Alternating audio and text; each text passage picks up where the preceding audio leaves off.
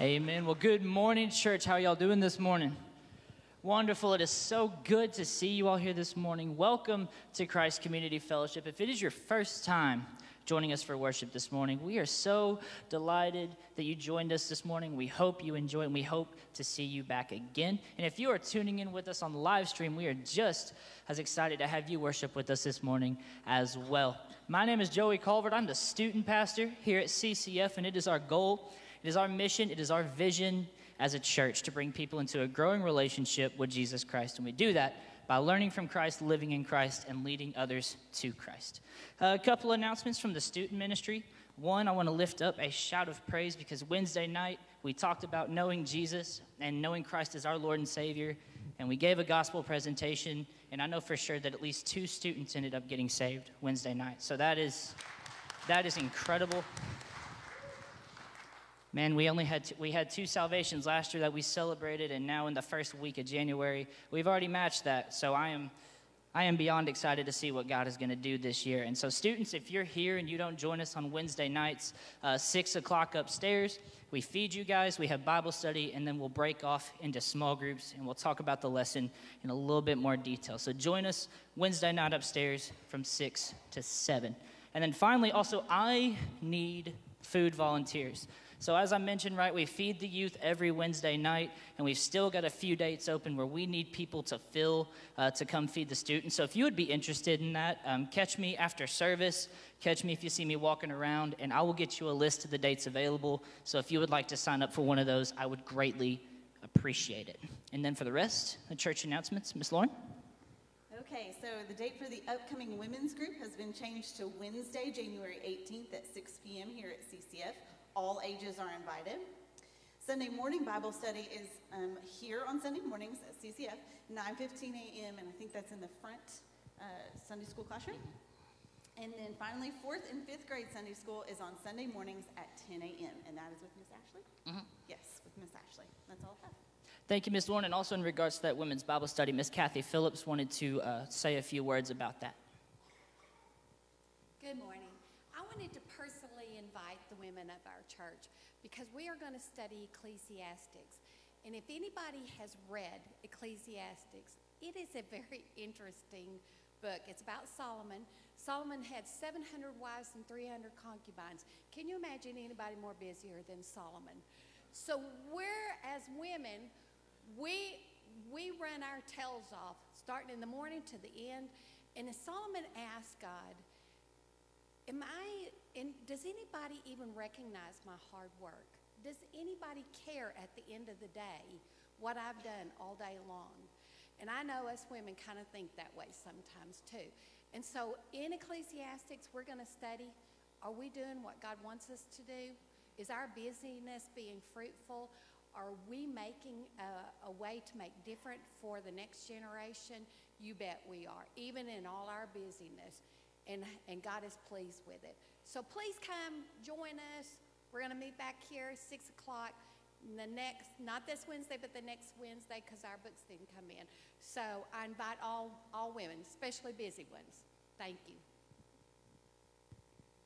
Thank you, Miss Kathy. Well, as we said, man, we are delighted to have you join us for worship this morning. If you would you stand with me? We're going to go into a time of prayer, and then we are going to continue to worship our Lord and Savior this morning.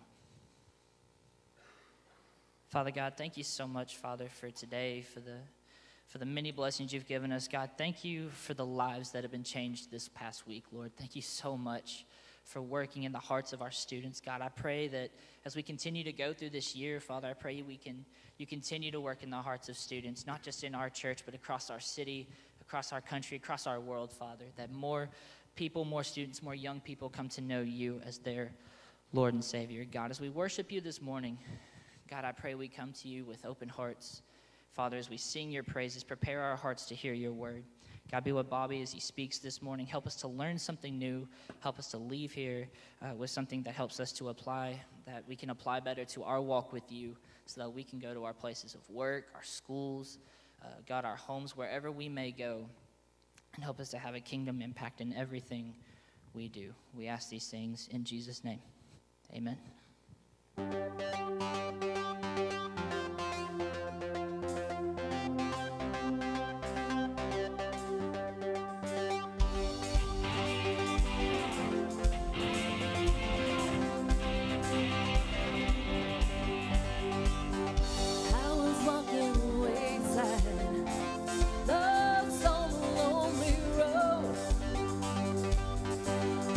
chasing the high life, trying to satisfy my soul. All the lies I believed in left me crying like the rain. And I saw lightning from heaven, and I've never been the same. I'm gonna climb a mountain, I'm gonna shout about it. I am a child of love. I found the world of freedom, I found a friend in Jesus. I am a child of love.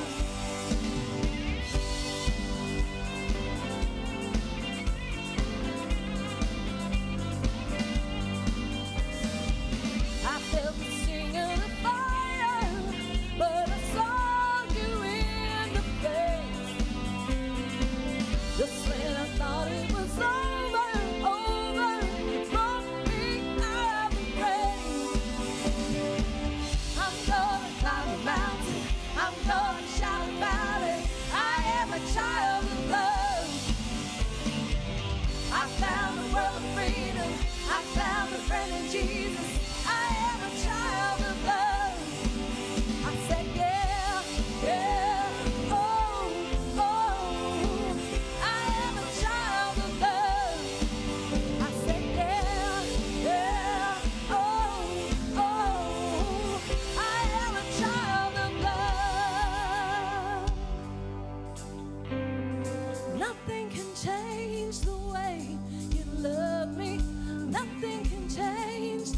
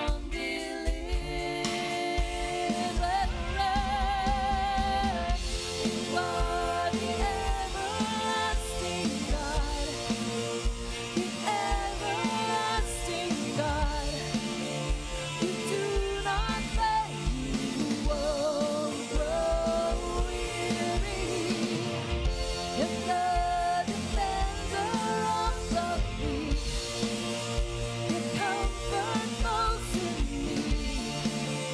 You lift us up on wings like eagles.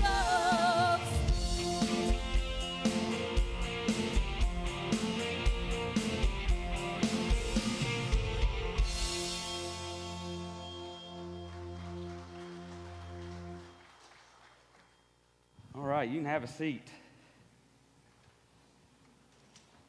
So, in light of a beginning of a brand new year, one of the things that we wanted to do to start off the year as a church family, to have the Lord's Supper together. And I think it's a great way to start the year. It's a great reminder of what the Lord has done. And so so let me just give you a couple little things so you know, and then we'll get started into that. What we'll do is, if you are a Christian, you've accepted the Lord as your Lord and Savior, we're not really too concerned as far as actually where your membership resides as far as a church. But if you are a member of God's family, you are a Christian, you are a believer, we invite you to participate. You are more than welcome to sit out and go, I don't want to. Maybe you don't feel comfortable doing that or whatever, and there's no judgment in that. We will not look down on you. Nobody's going to single you out if you decide for whatever reason that you don't want to participate in the Lord's Supper this morning. But if you're a believer here, we welcome you to participate. We ask you to. We would love for you and consider it an honor for you to be a part of that with us this morning. And so even if this is your first time here and you're a Christian, and we would love for you to be a part of that with us. And so what we're going to do is we have 2 tables on each side and kind of split the hair right down the middle here. This side can go towards this table, this side can go towards this table, and you can just kind of go from left to right, basically. Just go from here and just go through there and come back around to your seat. You just kind of walk through the end. And if you have somebody around you that maybe it would be difficult physically for them to get out, feel free to, get them whatever they may need as well. And what you're going to see, I'm going to go to this side, you're going to see we have 2 cups. And we kind of do that to make it easy. Sometimes they get a little sticky in here. You may have to do that. But what you're going to find, you have 2 cups, back into the light. And 1 cup will have your juice, and 1 cup will have your cracker. So make sure that you reach deep and get both of the cups, and don't grab just the top one, because you may do that and leave behind something. So, but when you grab this, you can go back to your seat, and then we'll take them together. And so so while the band plays, here's what I'd love for you to do. When you come through, when you get back to your seat, just take a few moments to pause and to reflect while the music is still going, and just to pray and reflect on what the Lord has done and how good he's been. And so at this time, we'll go ahead and have some people come to the tables here to help you. If you need any assistance, they'll certainly be there and be willing to help you. And so we'll go ahead and continue with our service while the band plays. Go ahead and come through. So you guys come and you guys come.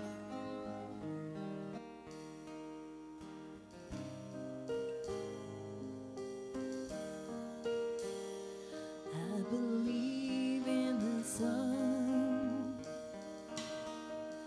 I believe in the risen one. I believe I overcome by the power of his blood.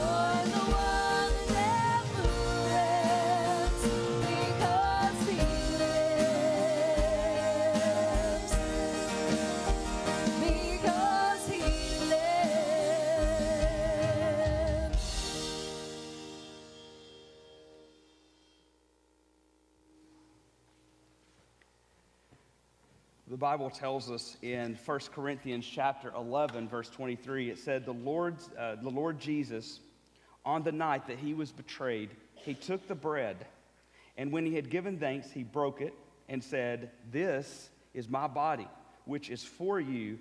Do this in remembrance of me." And in the same way, after supper, he took the cup, saying, "This is the covenant of my blood.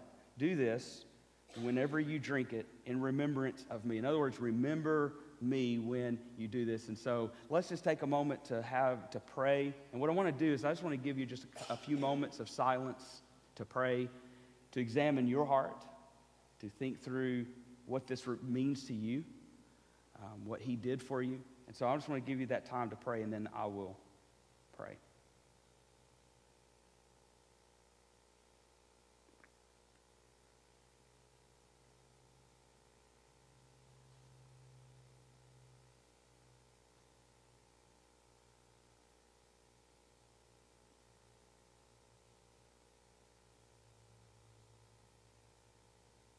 Heavenly Father, we thank you so much for what you did.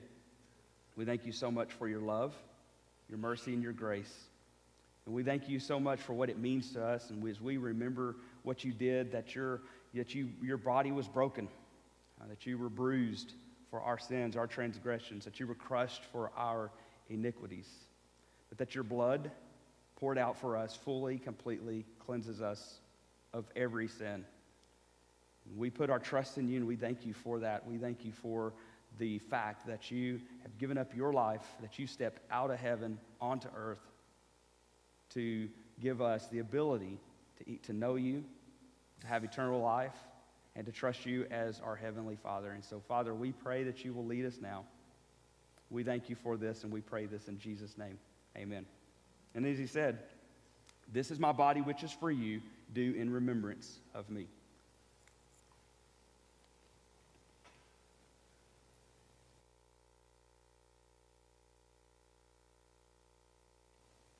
And in the same way, he said, "This is the covenant of my blood for you, and whenever you drink it."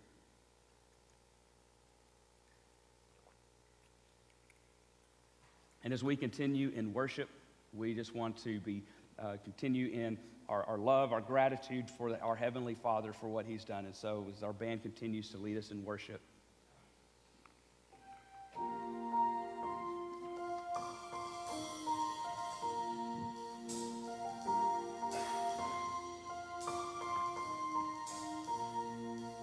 Every ancient thought seals my breath. It's a heavy weight upon my chest as I lie awake and wonder what the future will hold.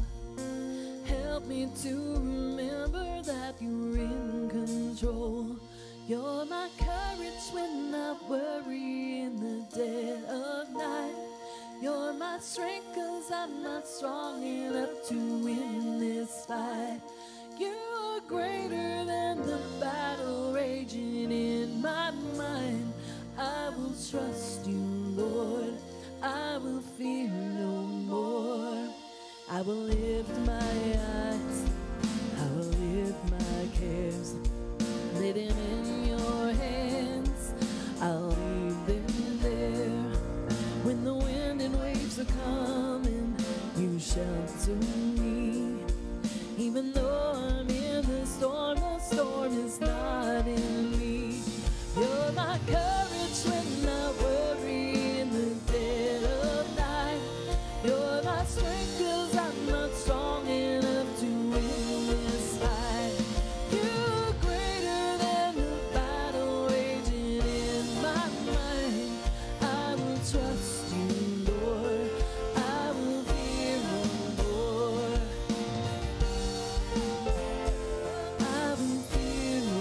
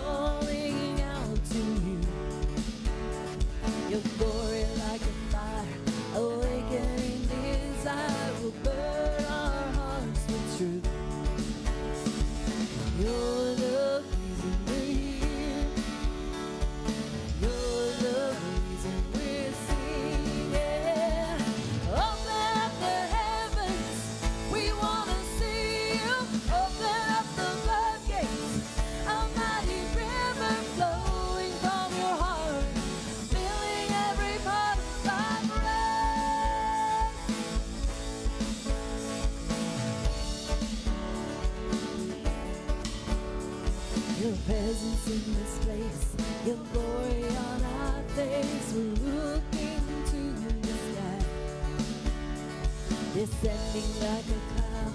You're standing with us now, Lord, unveil our eyes. Your love is real. Your love reason we're singing. Open up the heavens, we want to see you. Open up the floodgates, a mighty river flowing from your heart, filling every part of our lives. Open up the heavens, we want to see you. Open up the floodgates, a mighty river flowing from your heart, filling every part of our praise. Show us your glory. Show us your power. Show us your glory, Lord. Show us your glory. Show us your power. Show us your glory, Lord. Open up the heavens, we want to see you. Open up the floodgates, a mighty river flowing from your heart, filling every part of our praise. Open up the heavens, we want to see you. Open up the floodgates, a mighty river flowing from your heart, filling every part of our praise.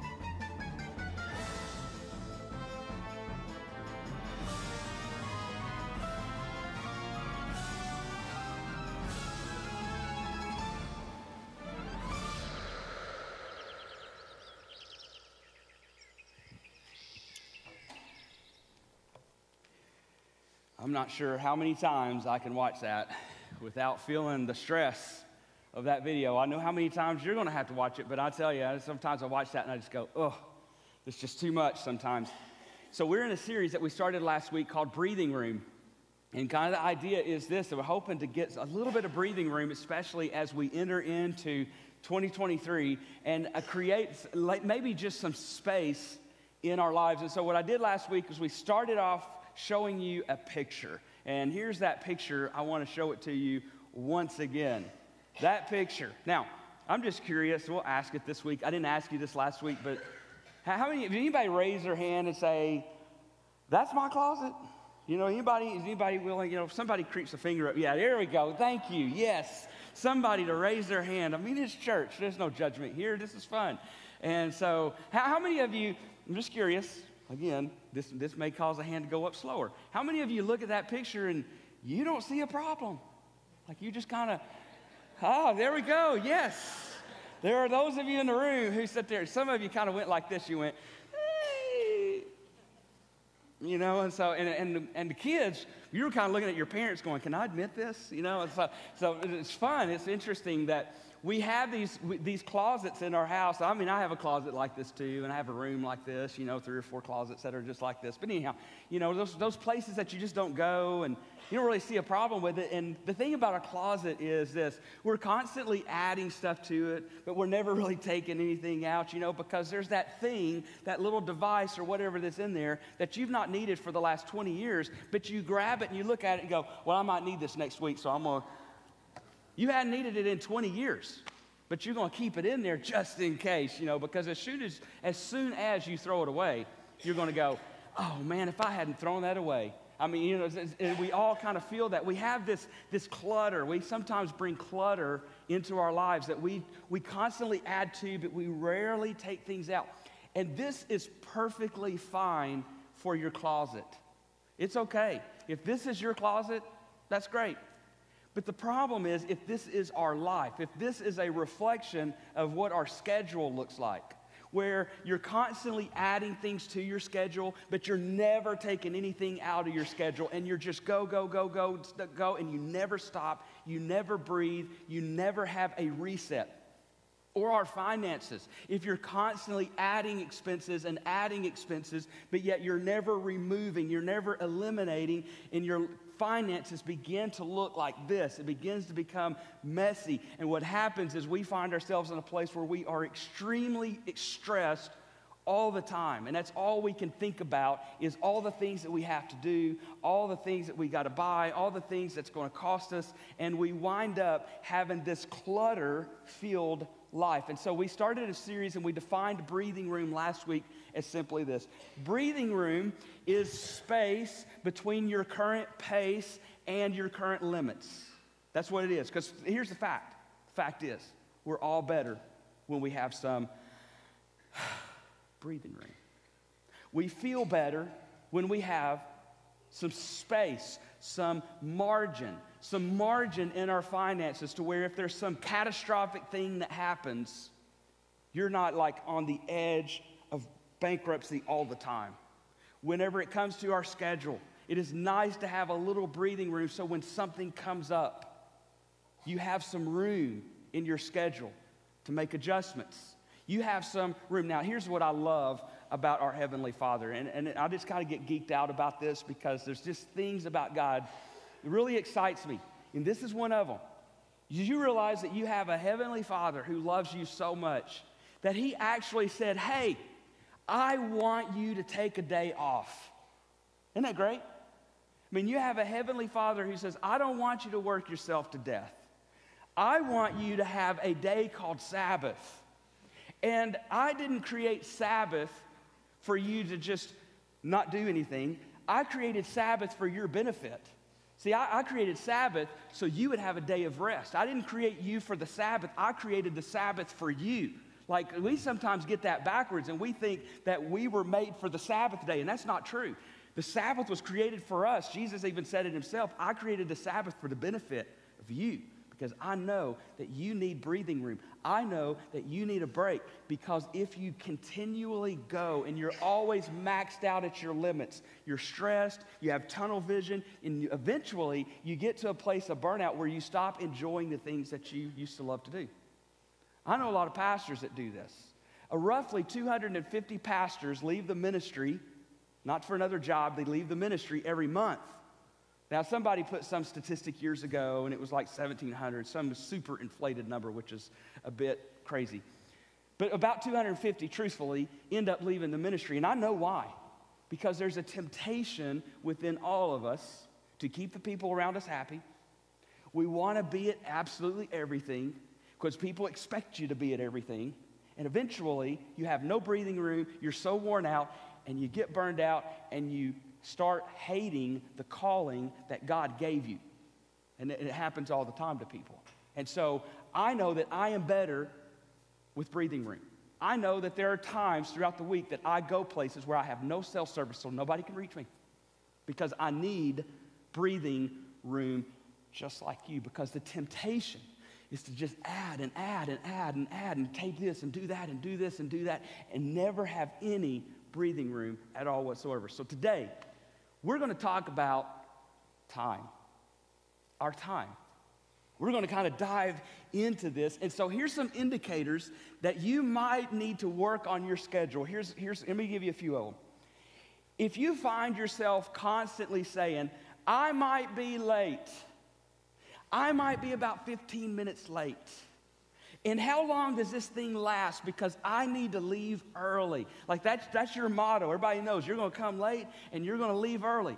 Like you're sitting there going, honey, when exactly are you going to be on stage? Because I want to come for that, but I'm not going to, I don't want to see those other kids, and I want to see those kids at the end. It's just you. And I got to get out of here because I got things to do. You're ramming around through traffic all the time, mad at everybody. Maybe showing pieces of your hand that you shouldn't show to the other motorists. I didn't know how nicely to say that. Felt like that was a real nice way. You're eating in your car. I mean, your car's a restaurant because you ain't got time to sit down and eat.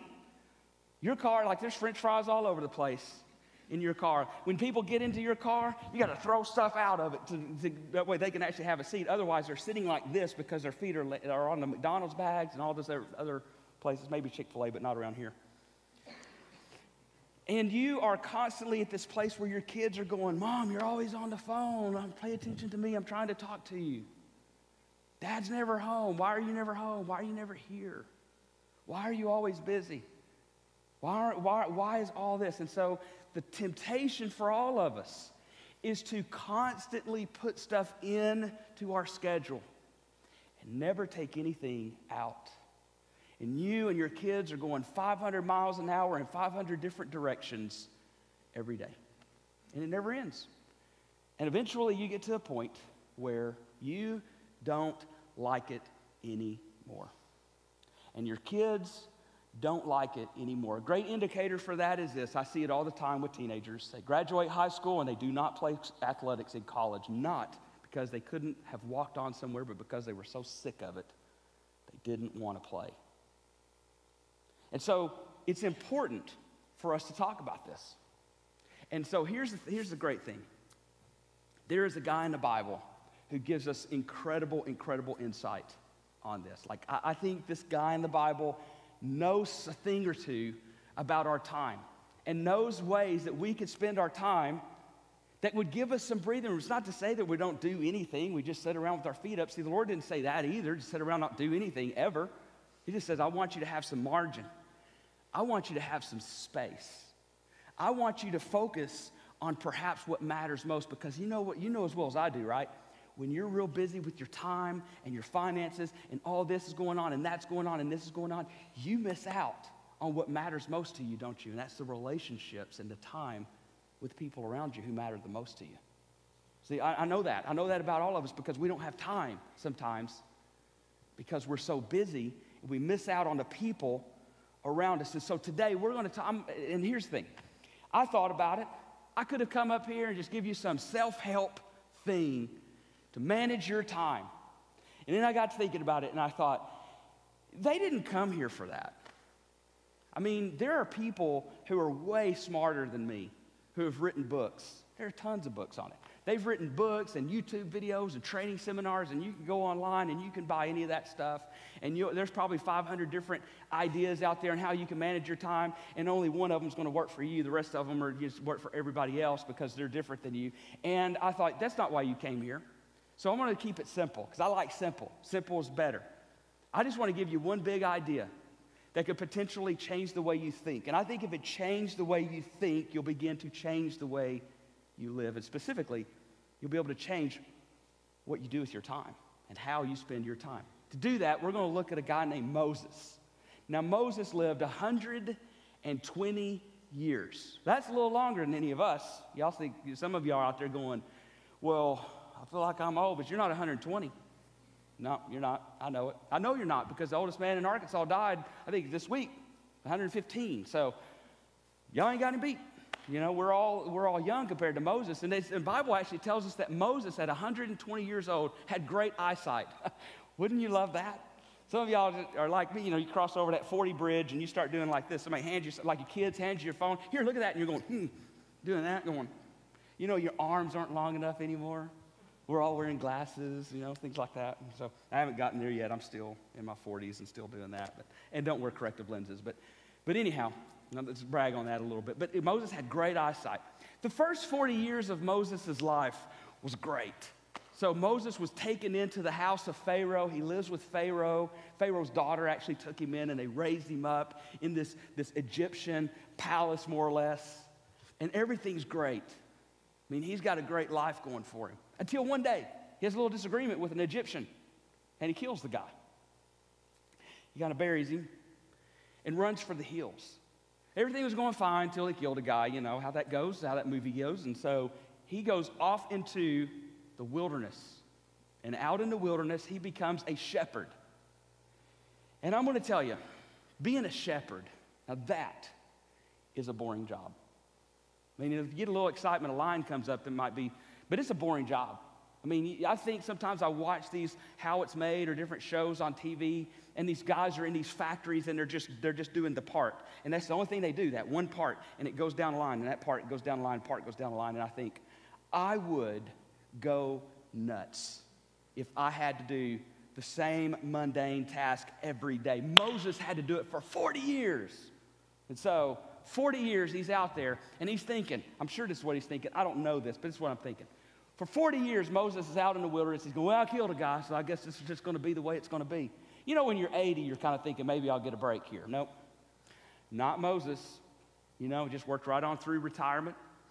And then he's out there one day, and he sees this burning bush. At 80, sees this burning bush that says, oh, Moses, I want you to go do something now.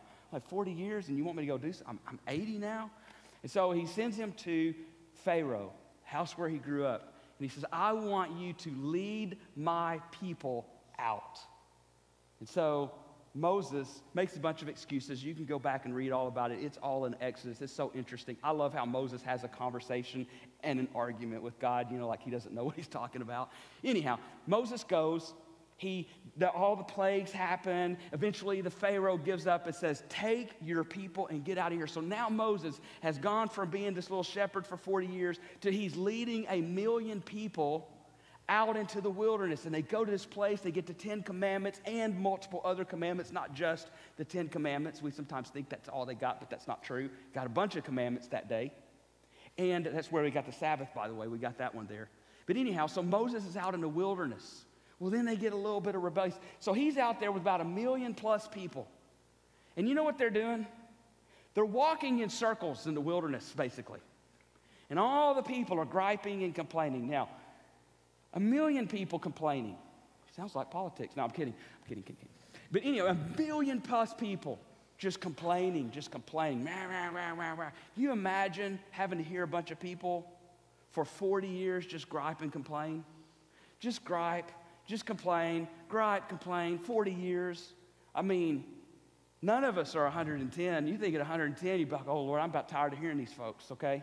I mean, for 40 years, he's out there. And they get up to the edge of the promised land, all right? The edge of the promised land, and God goes, hey, look over there. There's the promised land. Good thing you can still see good at 120 years because you're not going in there. What?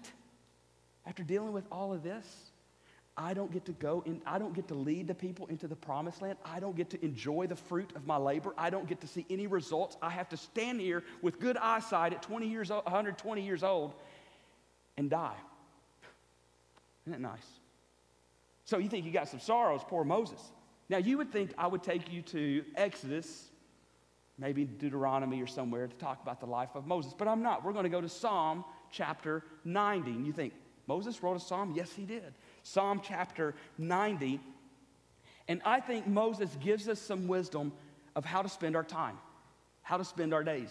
Because Moses lived a long life, but Moses also dealt with a lot of stuff along the way. So here we go. Now, he gets a little bit, negative Nancy-ish first. We'll start off there. It'll be all right. We'll get through. Moses.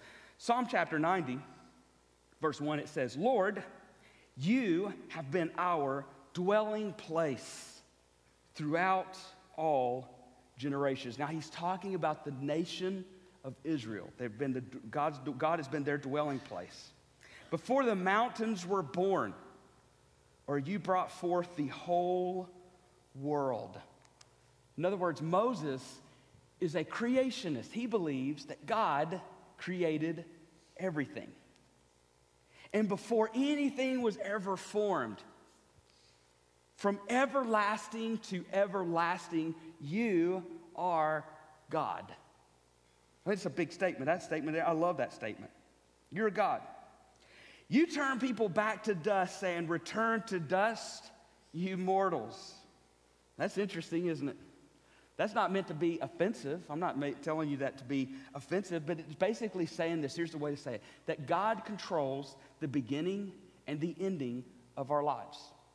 Here's my guess. I'm going to take a wild guess. I believe that probably all of you believe that God controls the beginning and the ending of your life. Let me prove it to you. All right, you ready? Here's how I believe it. If you went to the doctor tomorrow and you got a terminal diagnosis and they said you are not going to make it, would you pray? Why would you pray? Because you believe that God controls the beginning and the ending of your life. You believe that everlasting to everlasting has some sort of power, and he has the power to do something to make a doctor or a team of doctors absolutely wrong. You believe that he has the power. And not only that, you believe it for other people. Because if somebody you loved had a bad traumatic accident, heaven forbid, had a bad traumatic accident, you would pray. And not only that, you would ask other people to join in with you to pray.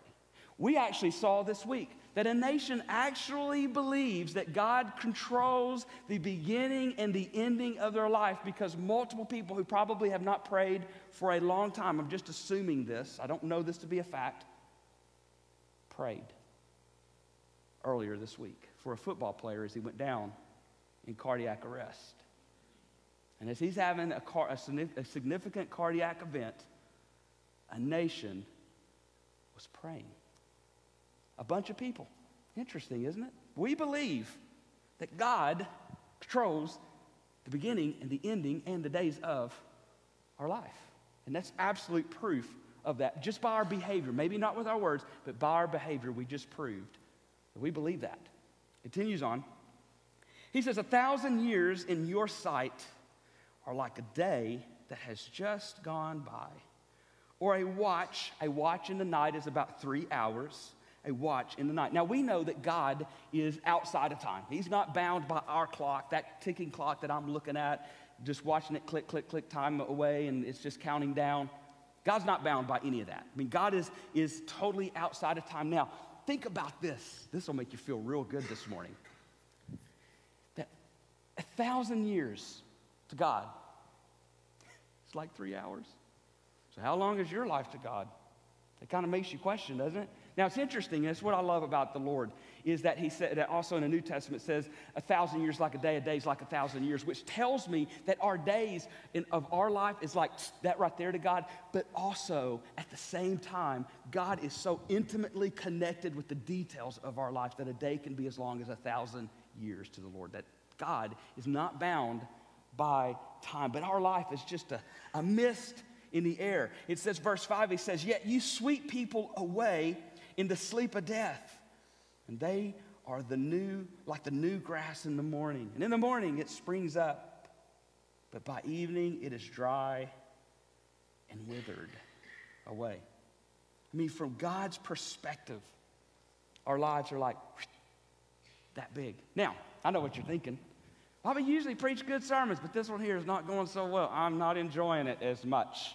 Because you just kind of like Debbie Downer, negative Nancy, whatever other kind of words you want to throw in there. I hope there's no Nancy's or Debbies in here. If there is, I'm not talking about you, I promise. But here's the thing. This right here, I think, puts our time in perspective because we function and we live our lives like we think we have unlimited time. We think that we have just all the time that's absolutely possible. But yet, the interesting thing about time is we all have the same amount every week. We all have the same amount of hours today. None of us get any more. And it goes the same amount of time. I mean, it clicks by at the same pace for every single one of us. And so, Verse 10, it's a little more negative. Our days may come to 70 or 80 years if our strength endures. This is a 120-year-old man saying that. Yet the best of them, like the best days of your life, are but trouble and sorrow. Now you think about Moses, and you think about your troubles and your sorrows, and you think about Moses, 120 years. I mean, I'm not going to lie to you. I don't want to live 120 years. I have no desire. No, I don't want to do that. I mean, I just don't. I mean, you just have, somebody are going, hey, you may think differently when your age is doubled and you're in your 80s. And you may be right, but I don't think so. I mean, I just think, And you look at this, and Moses goes, your days are full of trouble and sorrow. I mean, we think about our days as full of trouble and sorrow. Now look at Moses and having to deal with 1 million plus people complaining all the time. It's difficult enough to listen to 2 or 3. Moses had millions of them just whining and complaining. And it got to a point where God even sat there and said, I'm just going to wipe them all off the planet. These people are ridiculous. And Moses goes, no, don't do that. And I'm thinking, how? Why wouldn't he just sit there and go, I won't see, I won't look. Just knock them out. Be done with them. Or at least get the whiniest of them off of here. I mean, I can just imagine. You just imagine that Moses is looking at this. I mean, Moses goes from being in Pharaoh's palace to being a shepherd. And then he goes from zero to hero when he leads all these people out into the wilderness, only to circle back around and look at this nice little promised land that God's been saying you're going to get, and be told, you ain't going. They got this young guy over here, he's going to lead them into the promised land. It's like, what? How is this even right? He continues, he tells us, it's like, all these days, these troublesome days, they quickly pass. We fly away. Here's the point. Time in life goes by quickly. And then he says something, and I think here's where we start getting to the point. Here's where we start getting to the place where the big idea lives. If only we knew the power of your anger. Your wrath is great as the fear that is due. This is hard to translate.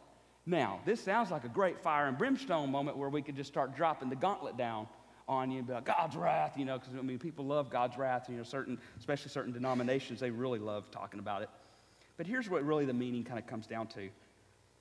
If we could see God for who he really is, then we would give him the reverence that he's due. In other words, if we began to see God for who he really is, that would begin to affect and change how we spend our limited time. And so he gives us some wisdom. In light of the fact that your days are short, you're not here forever, he gives us some wisdom, and here it is. Teach us to number our days. You ever numbered your days? You ever had an exam due, big exam, and you had a deadline? You ever had a deadline on something? You got an assignment due, you got a presentation at work or something that you got to do. I mean, I'm on a deadline every Sunday. I mean, Sunday. Somebody told me when I first got into the ministry, they said, preaching is like this. It's like being pregnant all week, giving birth on Sunday, and only to wake up Monday and realize you're pregnant again. I mean, that's pretty much how it was told to me, and I was like, that's about true. I mean, you're always under a deadline.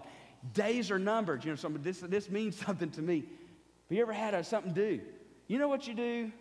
If you're like me, wait till the night before, but you count down the days when something is due. Like when I'd have papers due in college, I would count down the days. And I had them due in seminary, man, I was counting down the days going, I've got 3 more days to get this done. You know what I want to do? I'm going to pull an all-nighter the night before. I'll get it done, and I'll get it to the professor's office by 7 o'clock in the morning. And I would. I don't know how I got through, but I got through. And so, teach us to number our days so we don't function as though we have unlimited time. Listen, your kids are not going to be at home forever. You've got to maximize your time now because they are not going to be at home forever. You've got to make sure that you maximize your time and your relationship with them because one of these days, they will be gone. You are not going to be here forever. If you're 15 and here, or 14 or whatever, 8, and you think you've got all the time in the world, you're not going to be here forever. So teach us to number our days. I don't know how many days you'll be here, nor do I know how many. I don't have a glass bottle. I mean, all I got is a bottle of water. I don't have anything to tell you how long. All I got to tell you is teach us to number our days. And why would we do that? Well, because of this reason, that we may gain a heart of wisdom, that we may get some wisdom out of this. Teach us to number our days. In other words, help me to remember. It's how simple way I remember it. Teach me to remember that my time is limited, so that limits how I spend my time. My time is limited every week. My time is limited every day, so that limits how I spend my time. So there was a lady, her name was Bronnie Ware, and she ended up writing a book on this, but she was a lady who would spend the last 12 weeks with people before they died. And she come up with a list of 5 top regrets that she noticed that people on their deathbed who were very alert and oriented would often tell her. And so what I did was I'm going to grab 2 of them. You can read the book if you would like to. Bronnie Ware is her name. Bronnie, not Bonnie. And anyhow, so you can read some of these requests. But what we're going to do is this. We're going to flash forward to the end of our lives.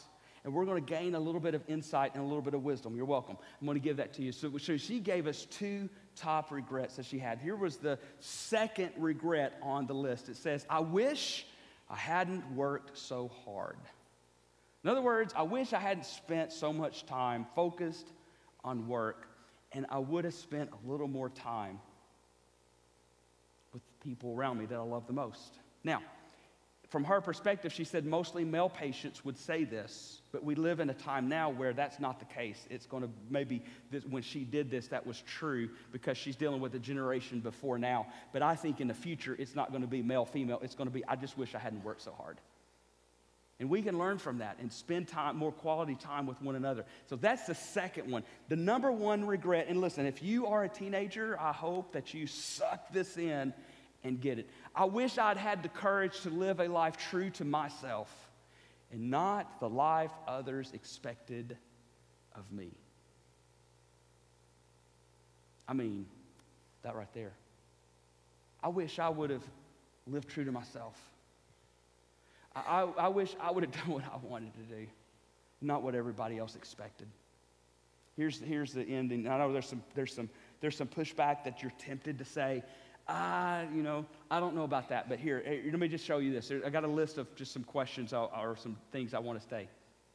If I don't do as much as possible, I'll never make it. Make it? What is it? Or I will fall behind. Fall behind who? Why are you concerned about that? Well, I'll be poor. What? What does that have to do with anything? Taking a day off. I won't be accepted.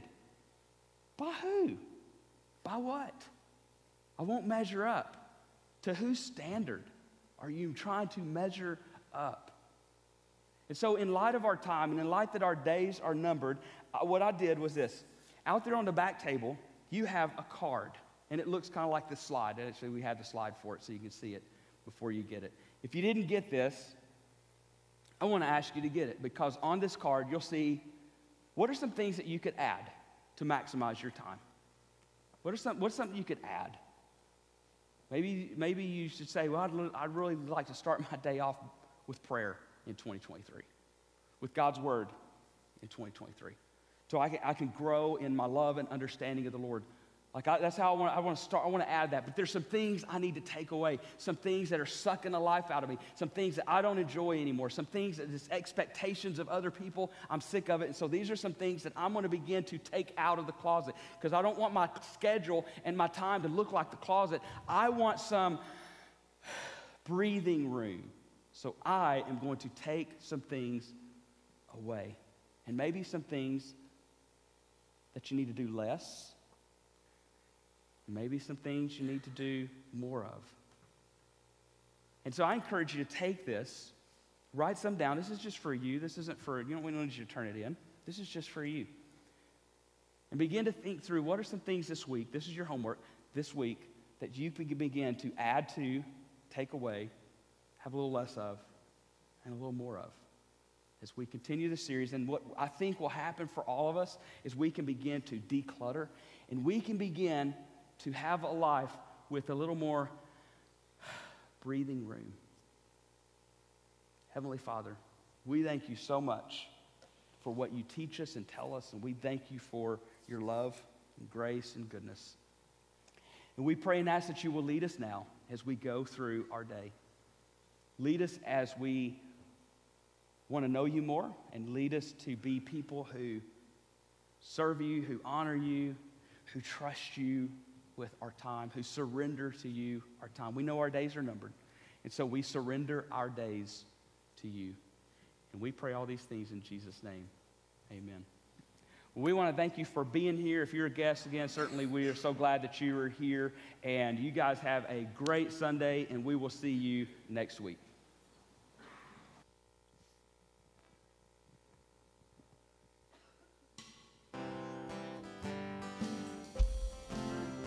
When the trumpet of the Lord shall sound, and time shall be no more, and the morning breaks eternal, bright and fair. When the saved of us shall gather over on the other shore, and the